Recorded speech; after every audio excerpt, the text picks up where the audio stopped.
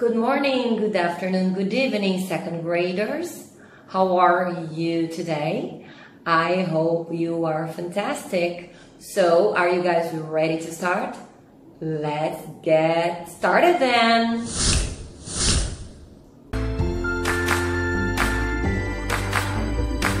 I never stop to see you cry. I never listen to your tears and praise. Oh no, I never stop to see you try. I never listen to. And we are back. So, your teacher Lila is very glad. I'm very happy. Yes. Do you know why? Do you know why? Porque nós vamos começar hoje Unit 8. Because this is English time. Unit 8 and this is English time. I'm your teacher, I'm Lila, and these are our friends, Pipoquinha, our friend Lilo and Genoveva. And we are anxious. We are looking forward to learning more English. Vocês precisarão do seu English book. And as always, a pencil and eraser. And maybe colored pencil, maybe glue stick or scissors. Isso vocês vão percebendo também ao longo do vídeo, porque eu acho que nós vamos conversar bastante e vamos ter compreensão auditiva também. So your CD is really important for today's lesson. So open your books, please. Open to pages 114 and 115. This way. 114 and 115. And our Unit 8 is called Now I'm 8. Agora eu tenho 8 anos. Now I'm 8. And tell me guys, what do you see there? O que vocês veem ali? I'm going to use my pointer, okay? And we are going to connect the names of these objects, the names of maybe food. Do we have any food here? Oh, we have names of presents. Yes, because it is a birthday party. It is a birthday party. So let's get really started here. O primeiro brinquedo que a gente vê aqui, na verdade o primeiro nome que nós vemos aqui é kite. Repita com a teacher. Kite. Kite. Let me see if I have the image of a kite. Yep, right here. This is a kite. Okay? So let's locate kite in the illustration. Kite, kite. I don't see a kite here. Do we have a kite over here? I don't see it.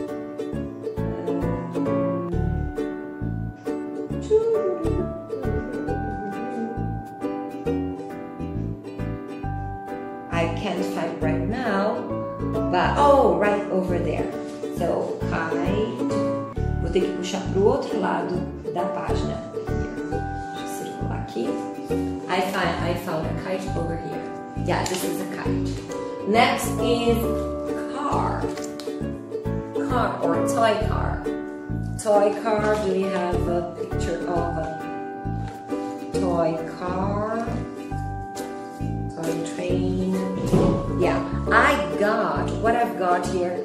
It's like a remote control car. It's a toy car anyway, so let's find the car. Ah, got it right there.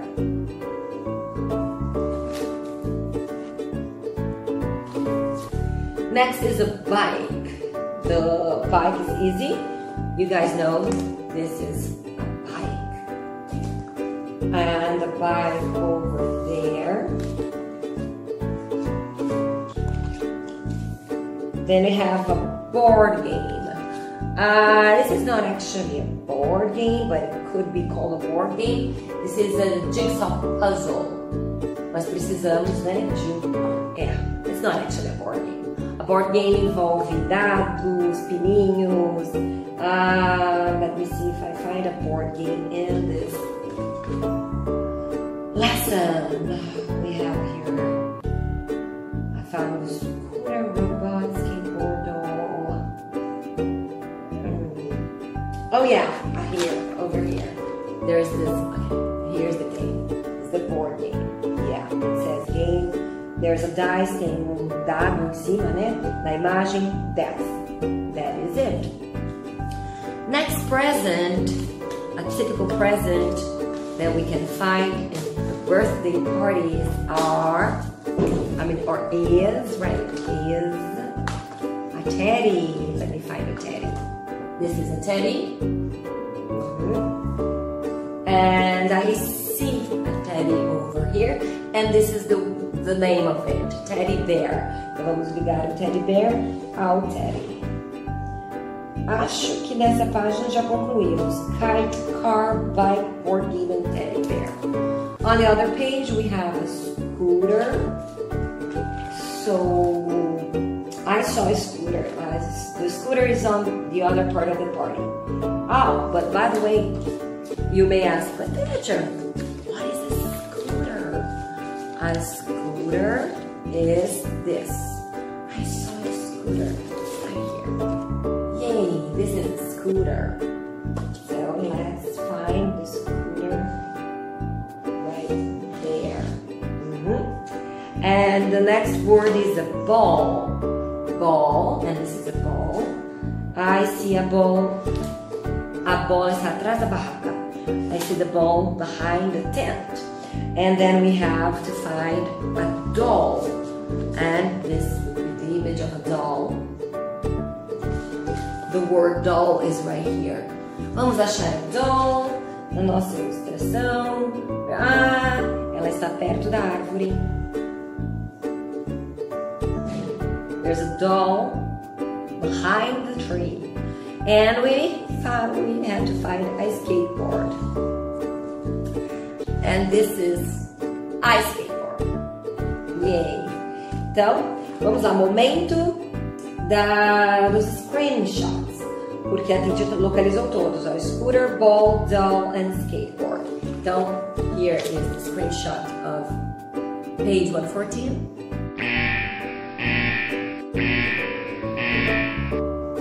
And this is the screenshot of page 115.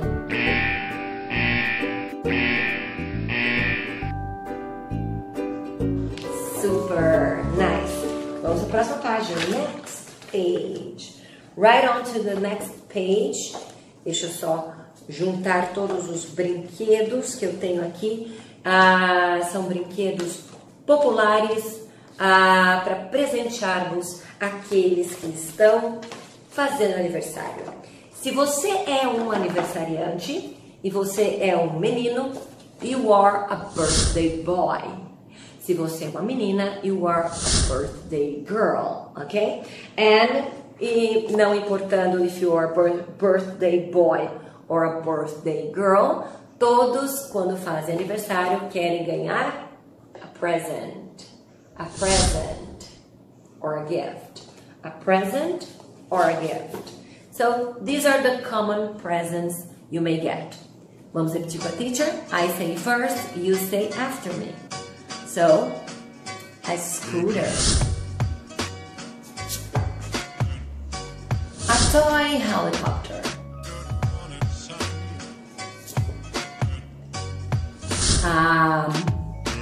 Jump rope. A yo-yo, a hula hoop, a toy boat, a robot, a basketball, a trampoline, A doll. A toy train. A teddy bear. A skateboard. A bouncing ball. A toy plane. A remote control car. A jigsaw puzzle. A bike. Why not a kite? A kite. A scooter. And acho que a teacher começou do toy helicopter, so those were the gifts. Yes, the presents. They are also called gifts. A gift, or no plural, gifts. A present, presents. And on page 116, please open to page 116. And right on top of the page, write today's date. Today is November 13th. November 13th. Nós temos uma atividade de compreensão auditiva, a Listening Comprehension.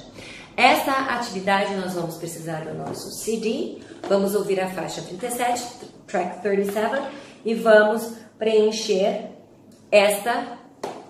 este chart, né? Esta tabelinha, ou ficha, which is called a chart, né? Listen and complete. Então, primeiramente, nós vamos ouvir pessoas falando sobre este aniversário. E então, nós descobriremos quem é que está, de fato, celebrando 8 anos de idade. Who's the birthday boy? Who's the birthday person? Aqui diz que é boy, então, né, já temos uma dica. Quantos aninhos, né, a pessoa vai celebrar? O presente, os presentes que ela ganhará, que comidas tem na festa, as cores que marcam a festa e como está o clima na festa. The weather. This is track 37.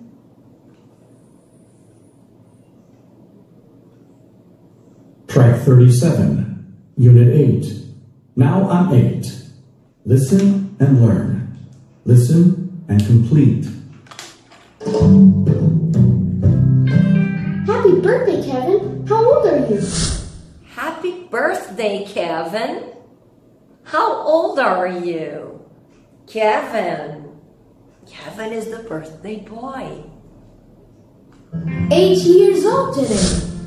Oh, I'm 8 years old today. He's 8. What do you want for your birthday? What do you want for your birthday? Another dog. Another dog. Ele quer cachorrinho. He wants a puppy, a dog. No technology games. No technology games? Ele não quer ganhar brinquedos eletrônicos? No, I like Rex and I want a friend for him. No, I like friends and I want a friend for him. Let me see here what he says. I like Rex. Perdão, ele tem já cachorrinho chamado Rex. And I want a friend for him. E eu quero amiguinho para ele. I love these candies. I like the red ones, the green one. Oh, I like these candies. As cores não são da festa, são as cores dos doces. Vamos ver. Perdão, ouvir. I love these candies. I like the red ones. I love these candies. I like the red ones. The green ones. The green ones and the pink ones. And the pink ones. Red, green, and pink. I like the purple one. I like the purple one. Esse já é outro adversário, outro convidado. E dizendo, I like the purple one. Purple. Uh-oh, it's starting to rain. Oh, it started to rain. Começou a chover, it started to rain. Na imagem aqui só parece que está escuro, mas que provavelmente é de noite, mas não estou vendo marcas de chuva. O céu está até estrelado. Oh, well, mas começou a chover. Run! Oh, it started to rain. Run! So the weather is rainy. Querem ouvir novamente? Voltem à nossa videoaula. Com o dedinho ali dá para deslizar, voltar e poderão escutar tudo novamente. E aproveitem para pausar o vídeo e preencher cada item dessa fichinha. Porque a teacher já preencheu e eu vou mostrar para vocês como ficou. Posso? Pausem o vídeo, hein? Se não fizeram ainda. Let's check it out. So this is the answer. The birthday boy is Kevin. How old is he? Today he's 8. He's 8 years old. He's 8 years old. What does he want for birthday? He wants another dog. Ele quer um amiguinho pro Rex, so he wants a dog. And the food, they mentioned candies. Quais são as cores dos doces? Red, green, pink, and purple. Eu acho que ele ficou purple. Ah, teacher escreveu blue. That's a no-no. Oh dear. Deixa eu fazer assim então. Let me correct. My bad. Eu risquei e coloquei purple. Da onde que eu tirei que era blue? Oh no. Here. And purple. And the weather, what is the weather like? The weather is rainy. É assim que fica. Ok? A fichinha de vocês. Gostaram? That's wonderful. Now vamos para another section. Let's go to another section. And the section is called Now Let's Chat. Now let's chat. Talk to your friends. Primeira pergunta que o Bruno faz para o Rocky é How old are you? E o Rocky responde I'm 18 years old. Rocky faz 18 ali. What do you want for your birthday? O que você quer de aniversário? O Rocky quer um microscópio. Ele diz I want a microscope. I want a microscope. That is nice. That is so nice. E aí, pessoal? Se hoje fosse o seu aniversário, eu perguntaria How old are you? How old are you? E se esse ano vocês fizeram 8, I'm 8. I'm 8 years old today. Or I'm 9. I'm 10. É só colocar o número após a frase I'm. E aí o número e vocês têm a idade. What do you want for birthday? What do you want for birthday? O que você quer de aniversário? Respondam qualquer brinquedo que lhe agrade. I want a scooter. I want a hula hoop. I want a bike. There are so many options, right? Pessoal, próxima página. Next page. Let's go to page 117. And here we have a song. Sing along on track 38. A canção, claro, fala sobre essa data tão especial, que é o seu aniversário, it's your birthday. Vamos lá. Birthdays, birthdays. A teacher já está lendo a letra com vocês. Special days to celebrate. Cold days, hot days. Rainy days and sunny days. Birthdays, birthdays. Special days to celebrate. How old are you? 1, 2, 3, 4, 5, 6, 7, 8, 9 and 10. Aniversários, aniversários. Dias especiais para celebrar. Dias frios ou dias quentes, dias chuvosos ou dias ensolarados. Aniversários, aniversários, dias especiais para celebrar. Quantos anos você tem? 1, 2, 3, 4, 5, 6, 7, 8, 9, 10. Let's listen. Track 38, Unit 8. Now I'm 8. Sing along. Listen and sing.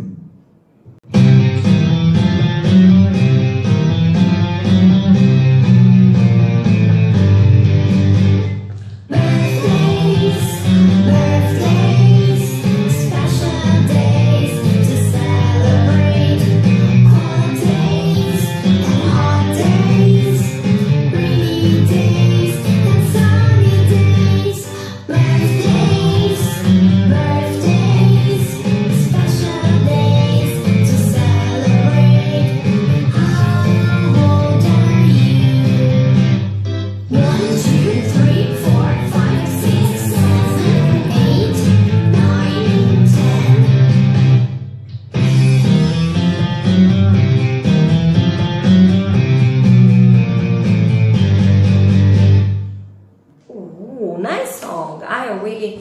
Love the song.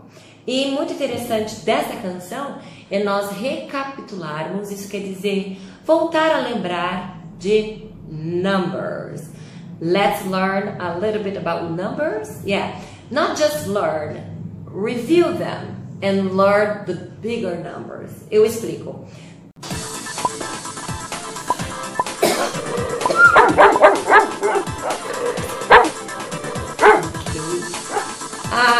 The numbers are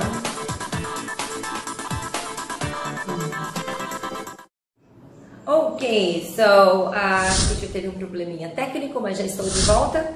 And I was saying that, eu estava dizendo que nessa canção ela nos obriga a revisar numbers. So let's get ready for numbers, okay? So here, repeat after me. 1, 2. Oh, teacher, mas o que são essas coisinhas? They are called videotapes. 2 videotapes. 1 basketball and 2 videotapes. 2, 3 balloons. 4 carrots.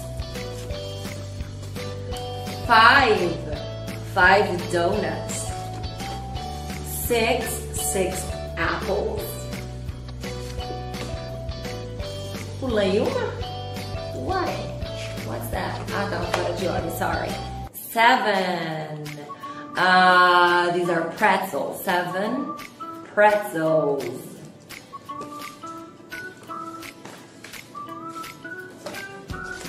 8 lemons. 8 lemons.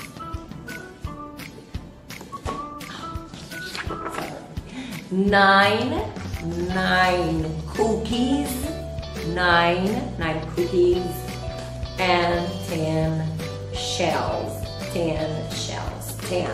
So the numbers, vamos lá, backwards, de trás para frente. 10, 9, 8, 7, 6, 5, 4, 3, 2, and 1. Yes, these are the numbers. E vocês sabem, se nós combinarmos o 1 com outro 1, nós temos o número 11, né? 11 in English, 11. 12, 12. 13, 13, 14, 14. Nós vamos precisar desses números. Ou, muito importante também, o 15. 15, 15. Nice. Para a próxima atividade, olha só, pessoal, aqui diz homework, mas nós faremos agora, aqui, enquanto vocês assistem ao vídeo da Teacher Laila. Vou explicar como é que nós vamos fazer essa cruzadinha de numbers. E o número mais alto que está aqui em jogo é o 15. Por isso que a teacher repassou com vocês até o 15. Observe como é que tem que ser feito. Porque vocês vão pausar e fazer sozinhos. Depois vão só olhar o screenshot para corrigir. Onde diz down, são os cálculos na vertical. Down é vertical. Onde diz across, são os cálculos na horizontal, na horizontal. Vamos primeiro fazer essa cruzadinha. Essa cruzadinha é bem simples. Nós temos cálculos de subtração. Aqui nós temos um de raciocínio lógico, tem que saber qual é o próximo número, ou o número que está faltando, the missing number. Temos adição também, e aqui também, tá? Podem fazer. E antes que eu mostre a foto, porque já vai ter a resposta da de baixo, vou explicar para vocês a de baixo. Aqui nós temos os resultados. E em cima, cálculos que representam aquela letra. Vamos fazer um juntos. Number one, não vou falar number one porque é o primeiro quadrinho. The yellow box. 6 plus 3. 6 mais 3 equivale à letra M. 6 mais 3, pessoal, a teacher já sabe que dá 9. Então, a primeira letra aqui será a letra M, porque o 9 está aqui. Então, logo acima de cada caixinha, coloque o resultado dos cálculos e assim vocês vão descobrir que presentão que está aqui. Vai formar uma palavra que é algo que pode ser um baita presente de aniversário. It can be such a great birthday present. Podem fazer. Pausem o vídeo, please. Pause the video. And here's the spoiler. Yay. Aqui, ó. Screenshot, please.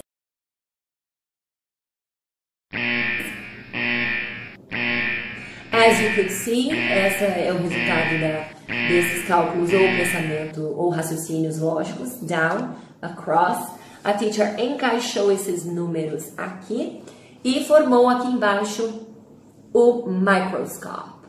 Na verdade, a pronúncia correta é microscope. It's microscope, ok? E se eu não me engano, é o presente que o Rocky pediu na página 116, né? Ele falou, I want to have a microscope as a present. Página 118, page 118. E sempre no alto da página, coloquem a data do dia que estiver fazendo essa aula ou a data que está na minha plaquinha. Este é um tic-tac-toe e para vocês brincarem desse tic-tac-toe, vocês têm que dizer o nome do brinquedo, só que juntamente a quantidade daquele brinquedo.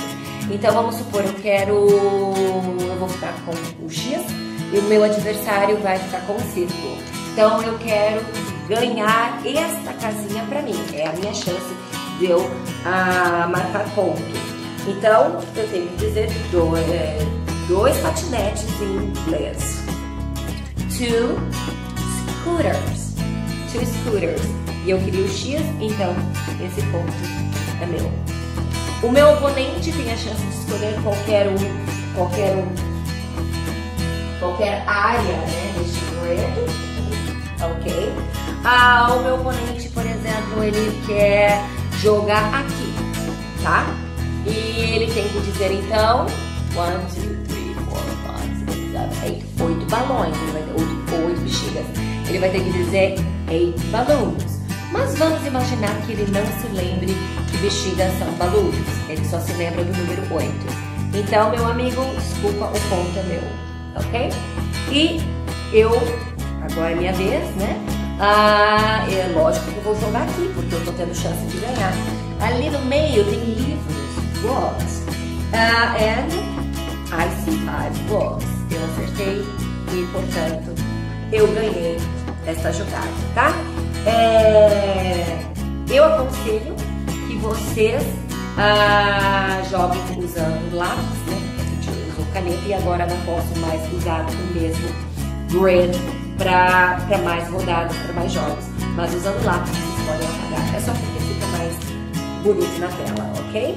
Então, vamos só passar por todos os nomes. Aqui nós temos 2 scooters, 1, 2, 3, 4, 5, 6, 7 balls, 7 soccer balls, 3 teddies, 4 dolls, 5 books, 6 toy cars, 1 bike, 6 candles, and 8 balloons. Ok? E para encerrar a aula de hoje, complete and talk to your friend. Vocês têm aqui que conectar um tracejado e dizer o nome desses brinquedos, ok? Teacher, posso colorir? Of course you can color it. Color them all. Colorem. Esse é o momento que eu falei, talvez vocês vão precisar de lápis de cor, se quiserem, né? Então, não esqueçam de colorir the toy car, the bike, the teddy, the video game and the kite, tá? Acho que para a aula de hoje não precisarei... não, preciso de foto sim. A teacher gostaria de ver foto da página 117 e da 116, tá bom? Dessa tabelinha aqui. Well, I hope you liked today's class.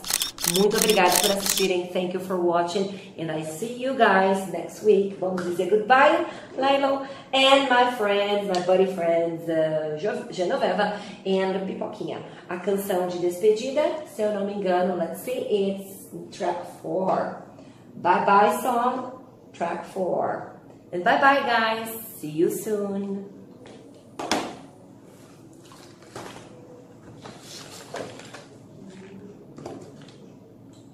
Track 4. Bye Bye Song.